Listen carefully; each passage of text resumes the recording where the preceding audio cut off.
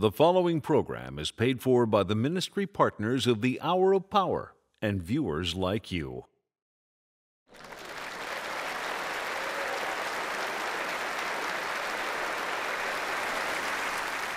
Friends, would you hold your hands out like this as a way of receiving? Let's say this together. I'm not what I do. I'm not what I have. I'm not what people say about me. I am the beloved of God. It's who I am. No one can take it from me. I don't have to hurry. I don't have to worry. I can trust my friend Jesus and share his love with the world. Thanks. You can be seated. Today is the last sermon in a series on Avodah, where we ask the question, how can we find joy again in our work? How can we make it where the work that we do, the labor that we put our hands to, is life-giving? How can we make it where Monday through Friday isn't some horrible, bad experience, so we're just working to some, reward on the weekend, but that where we actually enjoy Monday, where we look forward to going into work? And I believe that all of us can have that kind of experience in our work, where we can have a joyful, life-giving, wonderful experience no matter what we're doing. Do you believe that too? So very often when we go to work, we think, well, I can't have that here.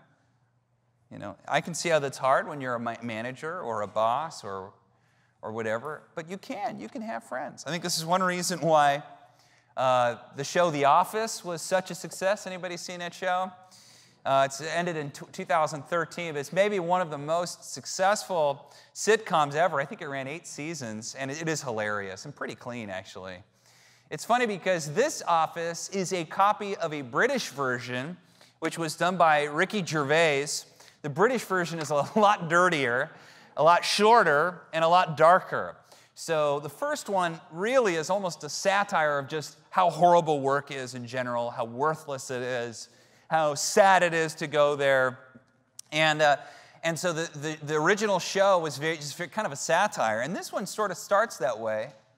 But then it takes this arc of where it becomes less like this dark version and more like Cheers, where these characters who are all very flawed and imperfect everyday people truly become good friends. It's such a simple premise. Well, today I want you to know that you can. And not only that you can, but that you might want to think about the idea that maybe it's God's calling on your life to be the first to do this. Very often we think, well, I'm not the boss, I can't do that. Or maybe if you're the boss, you think, well, I'm their boss, how could I be their friends? Well, we're going to talk about that today. First, you're a disciple of Christ, and there's a way to love your competitors. We say, love your enemies. But a lot of us don't have enemies, We have competitors, though. And that's God's call for you today. I want to challenge you in that way. You ever been yourself overcome by good? Have you ever been kind of in a bad place? You're not feeling good emotionally. Maybe you're really angry. Or maybe you're depressed. Or maybe you're just, doing something that's flat out wrong. And someone's response, the normal response to that when you're caught is authority, power, discipline, and that's not always bad. But sometimes you run into a teacher or a crazy uncle or something like that who confronts your evil with good. That's an awesome experience. I bet it would be really fun to sit down and hear those stories, especially as kids when we had, that grandma or that person who confronted our evil with good. One that always comes to my mind is when I started seminary. When I began at Fuller, I knew everything. Man, I was a 25-year-old that knew everything. And when the pastors at the church said, we're Reformed, do you have to get an education? I said, I've got an education because I got the Bible. And I remember going into seminary, looking at all of these professors and all these students and just being like, they don't have anything to teach me. It's terrible. I've grown since then. And no, but really, I'm actually embarrassed to say all this, but I remember when one of my first systematic theology classes was taught by a really well-known writer and thinker named Ray Anderson, very influential, studied under a famous theologian named T.F. Torrance. I think he went to St. Andrews. I'm looking at Tim, is that right? I don't know. But anyway, maybe Cambridge, but he was just a brilliant guy, and I was in his last class. He was now in his 80s. Everybody wants to take his class. I sort of stumbled into it randomly, and I didn't know anything about this guy. I didn't care. I knew everything. And so I'm sitting there, and it's a first class of systematic theology, and he's there preaching or teaching on something, and I start looking around. I'm like, are they hearing what he's saying? Are they hearing? What? What is he saying? What? And finally, in the middle of class, I full on stand up and I'm like, you're wrong! Like, just like, you know, I'm like, this is exactly, I go, you are wrong. You can't say this. It's not true. It's not what the Bible says. And, you know, I'm going on and on and on like I'm, you know, I don't know, someone credible, and I'm not. And it was great as Ray just sort of sat there on a stool and listened, and then he would ask a question. And then I would answer, but not with so much verbosity. Is that a word? I wasn't so, because I wasn't quite sure. And then he'd ask another question, and then I shrank a little more. And what I realized, though, is, you know, in my bravado, is that I was a sucker. That this is what Ray did all the time. That all he did was bait stuck-up students like me. He was always the opposite of whatever you were. So if you were Calvinist, he was Arminian. If you were, you know, Baptist, he was Pentecostal, you know, whatever. So he would do this to students to try and get them into this mode. And he was so just kind and gracious to me and didn't embarrass me, even though I felt embarrassed because I realized I didn't have all the answers to all the questions that as a pastor someday people would ask me. How often, by the way, do pastors lash out at congregants when they don't have the answer to a really good question? If only they had had a professor like Ray Anderson who didn't lash out back at them, but calmly, collectively, with joy in his heart, love and compassion and mercy, took their students out to Coco's. And that's what Ray did. He took me out to Coco's afterward and bought me some pie and calmed me down. That's a true story. Became a good friend and endorsed one of my books. Anyway, isn't it amazing when we have these memories of mothers and fathers in our lives, spiritual mothers and fathers who when we're angry, when we're obstinate, when we're powering up, in their experience, their wisdom and love, they are peacemakers and joy bringers and servant leaders and teachers. And that's who you are, and I'm so proud of you. I'm actually so proud of this church because Hannah and I have been involved with a lot of churches. We really have. And I can tell you, not all of them were nice. Not all of them were good.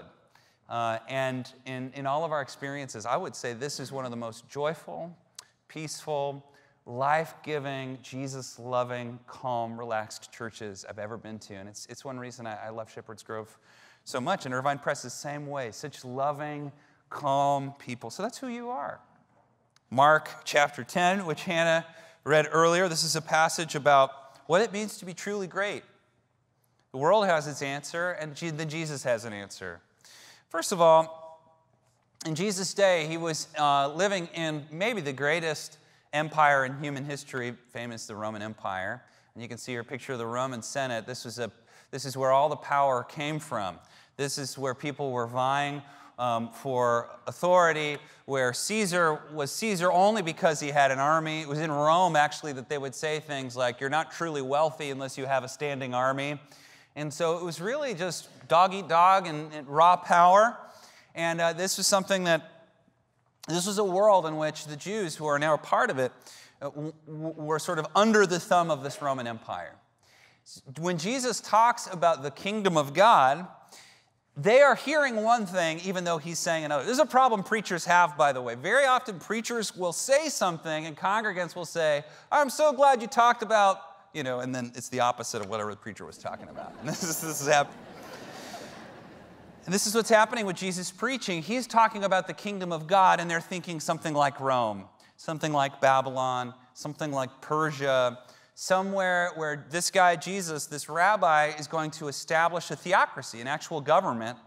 And he keeps saying plainly, this is not what I'm talking about. And yet, here they are vying for power, for position, for title, and of course, all those things will mean money. So here it comes down in Mark chapter 10. It happens again. Then James and John, the sons of Zebedee, they were called sons of thunder, by the way. They were very bold and powerful guys. They came to him and said, "Teacher, we want you to do for us whatever we ask." Already big ego. You see, like they're coming to the guy in charge. "We want to give, what do you want for me to do?" he asked. They replied, "Let one of us sit at your right and the other at your left in your glory." And he says, "You don't know." And Jesus, the Bible says in Greek that Jesus literally went, this kind of thing. He says, "You don't even know what you're asking. Can you drink the cup I drink or be baptized with the baptism I am going to be baptized with?" He's talking about the cross, by the way. And of course, without even thinking, these 20-something bravado sons of thunder said, "We can! We can do it." And Jesus said to them, "Well, you will drink the cup I drink, and you will be baptized with the baptism I am baptized with," referring again to not only real baptism, but also crucifixion. He says, "But to sit at my right hand or my left is not for me to grant. These places belong to those for whom they've been prepared." Okay, then it says, when the 10 heard about this, they became indignant with James and John. You know why? Because they wanted those titles. They wanted those positions. They wanted those raises. They wanted that power. And now you've got all 12 disciples squabbling over who's going to have the title, who's going to have the position, who's going to have the power when Jesus overthrows Caesar. All right. Jesus called them together and said, can we just pause here for a minute? Just for a minute. Did you know Jesus, I think, never refers to himself as Christ? He's referred to as Christ. The disciples call him Christ. He affirms that. He also, I don't believe, ever calls himself the Son of God. Although, again, he's called that and he affirms those. Jesus almost always calls himself the same thing. You know what it is? The Son of Man. The Son of Man. Now, when we hear that, we hear he's a human being, and that is what he's saying. But he's also referencing this very famous passage in Daniel chapter 7. Now, the story of Daniel is a wonderful one. I mentioned him, I think, last week, where I said there's not a lot of perfect characters in the Bible, but Daniel's pretty darn close. What you see throughout the whole Old Testament is this promise that the son of Adam, or the son of man, is going to strike down the serpent, the son of Eve, right? He's going to strike down the serpent. And story after story of the Old Testament are stories of mostly men taking power and lording it over others, defining what is good and evil in their own heart, and then becoming like beasts themselves. So you have this sort of theme of beastliness about men as they're pursuing more power, more wealth, more control. And Daniel, finally, in this dream at the end of the book of Daniel, says, I had this dream that those beasts, and it's referring to the nations of Babylon, the nations of Persia, probably the Akkadian Assyrian Empire, these beasts that had trampled everything, destroyed everything that was good, that the Ancient of Days from his glorious throne struck them down into the fire, referring to destroying these evil empires. And that then, up to the Ancient of Days, there was one called the Son of Man. So there's the Son of Man, this is a famous phrase, who in Daniel 7 steps on a glorious cloud, and the cloud brings him up to a second throne by the Father, where he will rule the nations of the earth, and the nations of the earth will worship him. So when Jesus refers to himself over and over as the Son of Man, he's referencing this Daniel 7 chapter, where God's intent is to put over the world a God-man that will rule. Jesus, when he refers to himself in this way, is trying to show them that he's not like other kings and other rulers.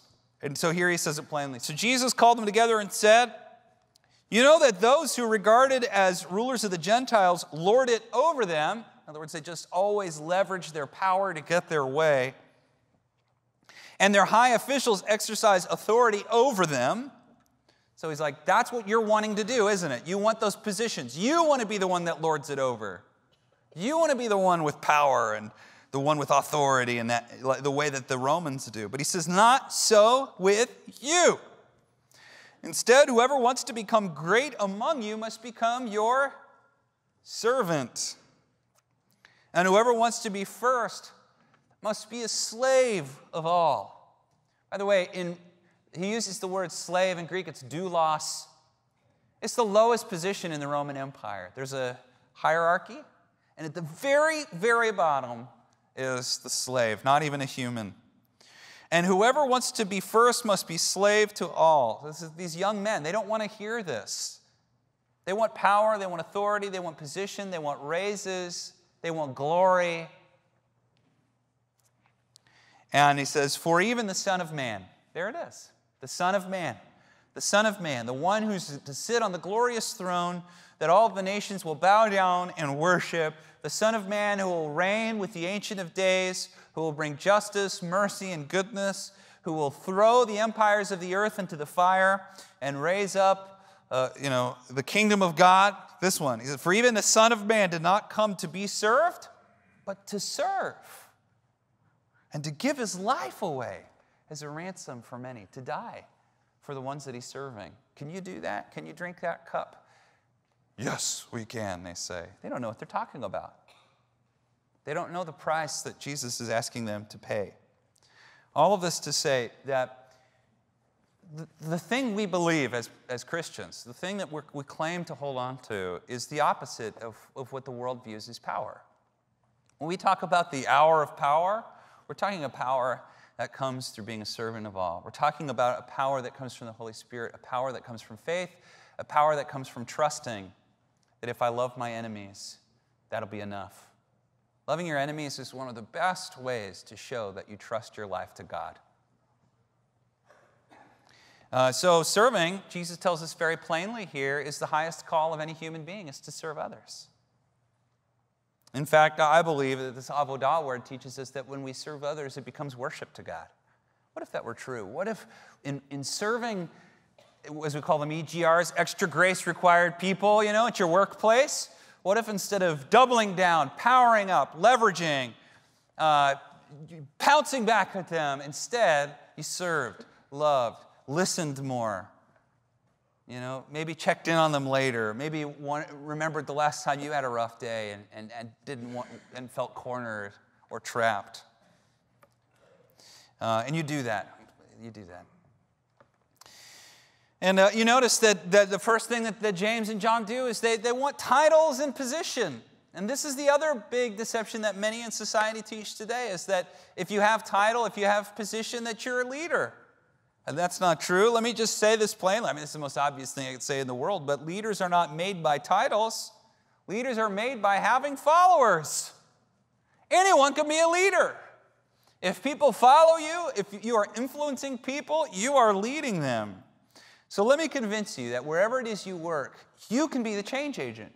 You can be the one to bring the joy, to bring the peace, and to be the one who takes the jobs that nobody wants to do.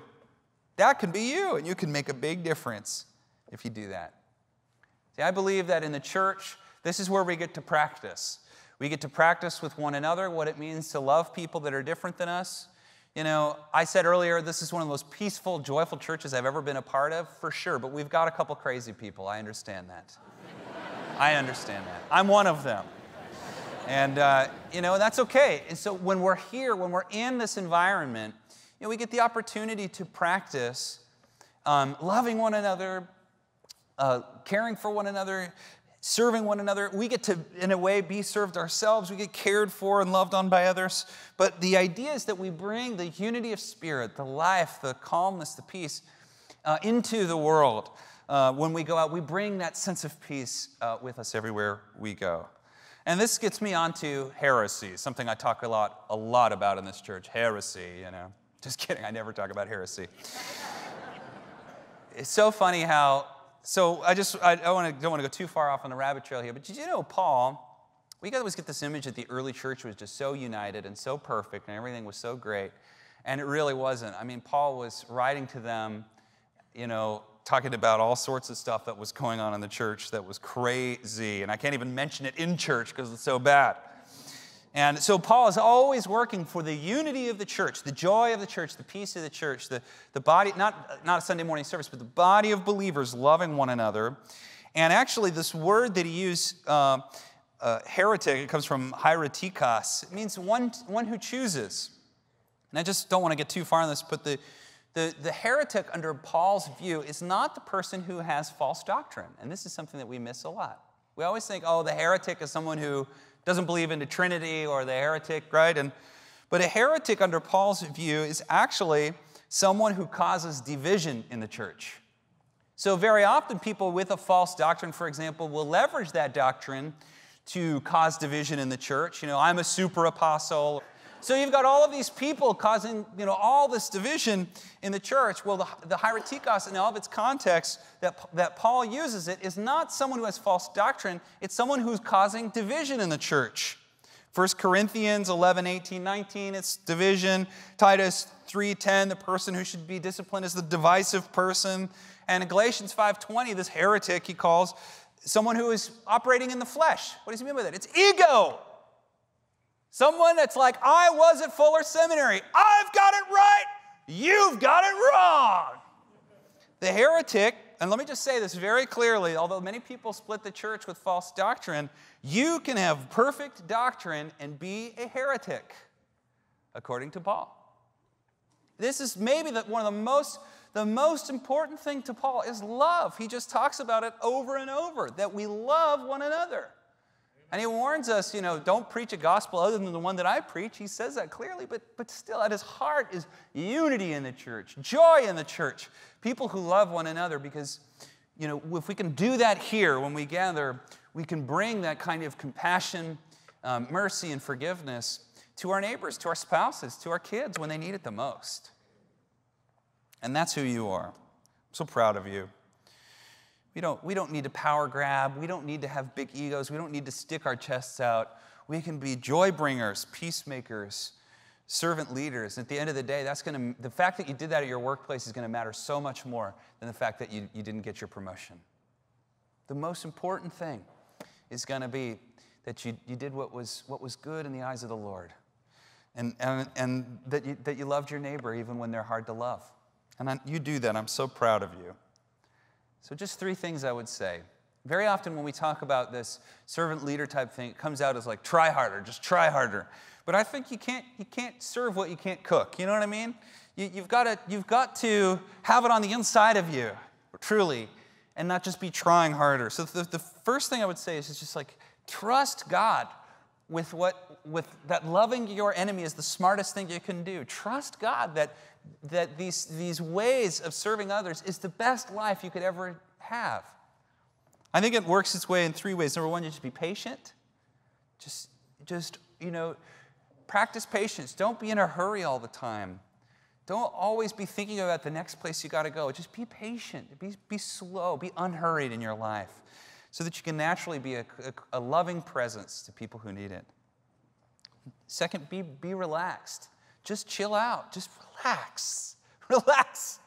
Our world is so tightly wound and anxious and jumping to conclusions. And you see it in politics. You definitely see it in religion. It's getting worse.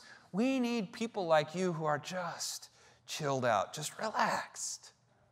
In fact, that is one of the highest definitions of a leader, is probably the most relaxed person in the room. In leadership training, they often call it the non-anxious presence. If you have a room that's on fire and one guy is like, everybody calm down, follow me, this is where we're going, that's the leader. And number 3, just trust God. Trust in God's providence when things don't go your way. Just trust that if you really wanted something, you're really going for it with all your heart and mind, that's good, but be okay if it doesn't go your way. And trust the Lord that maybe it's a grace, maybe God's got something better for you. And if you do those things, I think you're going to be able to be aware of the person that so many people ignore at your work, and be kind and loving to them, or be kind to the person that's rude or steals your lunch or doesn't say thank you, or steals the credit or whatever. You can just be above all that stuff, and you are, and I love you. And thank you guys for making this an amazing church. You just do it every single Sunday. You just create an awesome community of loving people, and it's such a joy to be here. So Lord, we thank you. We love you. We trust you. It's in Jesus' name we pray. Amen. Thank you for joining us today. I want to encourage you with something that I feel is so important to understanding how God works through your life. I've discovered firsthand that the responsibility and privilege of transforming someone's life belongs to only one person. That one person is you. You see, together, that means you and I joining as one. Our call is simply this: to share God's love through His Word and allow it to transform lives. Bobby and I are so grateful for you. Each and every day we walk in confidence knowing that we are not alone, that our friends and ministry partners are as passionate as we are in making sure that people hear about the love of Jesus.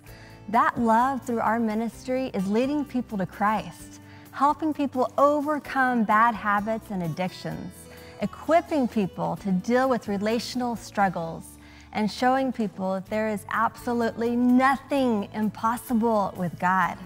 As Hannah shared, and I hope it's obvious to you, we love and care about people, and I know that you do too.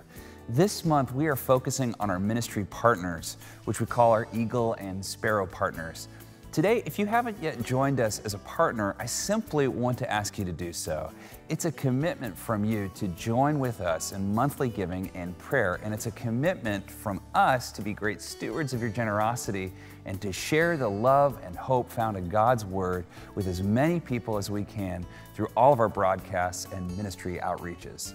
For those of you who are already joining with us as Eagle and Sparrow partners, thank you.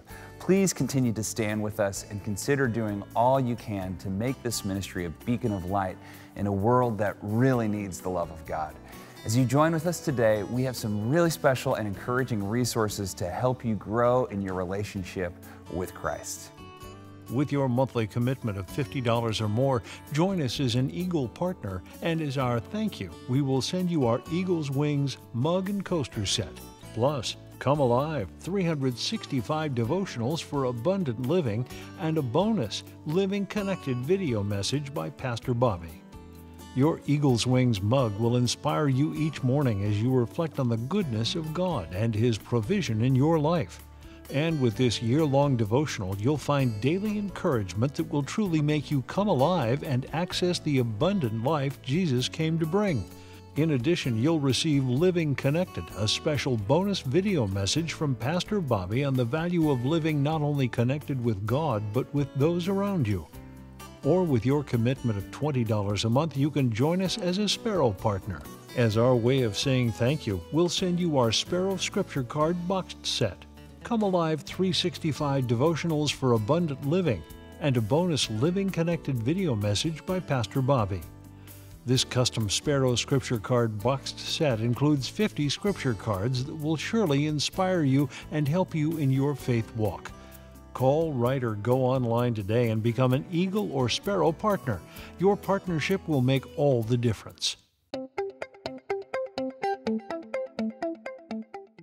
The preceding program was paid for by the ministry partners of the Hour of Power and viewers like you, and is accredited by the Evangelical Council for Financial Accountability.